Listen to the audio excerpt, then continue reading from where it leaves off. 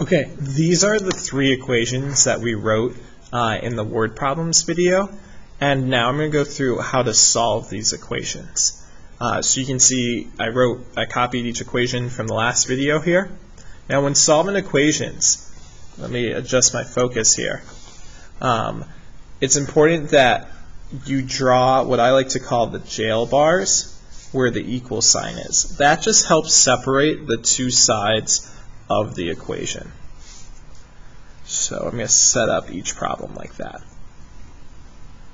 Okay, now let's take a look at this first one, right?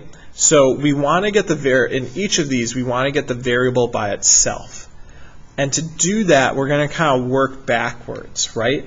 Order of operations says we would multiply then add. We're going to go backwards. I'm going to look at this plus 12 first. And to solve, we're going to do what I like to call the inverse of adding, or the opposite of adding. So I'm going to subtract 12. And what you do on one side, you have to do on the other.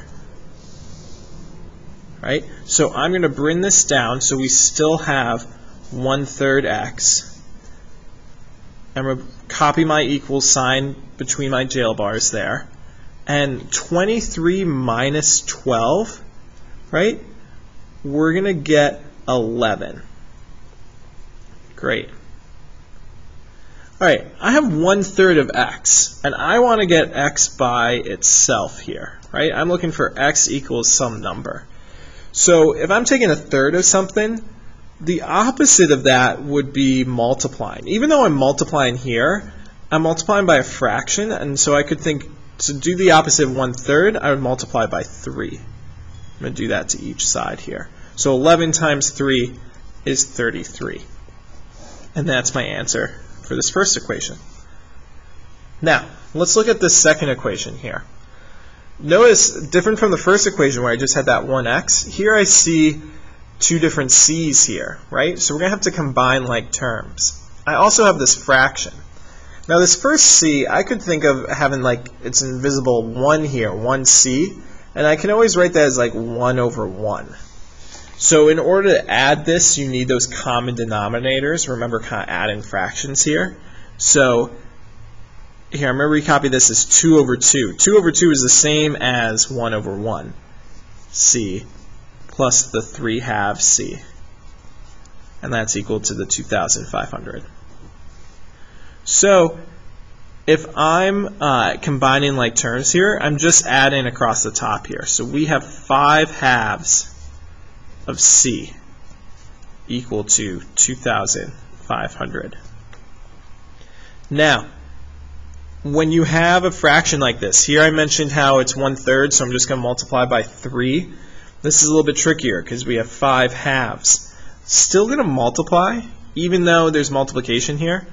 I'm going to multiply by what I like to call the reciprocal, or the flipped version of that, right? Because 5/2 times 2/5 would just equal 1.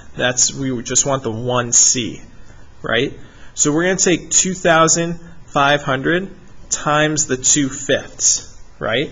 Now, I could think of this as multiplying by 2 and then dividing by 5. That actually kind of works out nicely because you get 5,000 over 5, and so c would just be 1,000. You could also make this a decimal of 0.4 and multiply 2,500 by 0.4.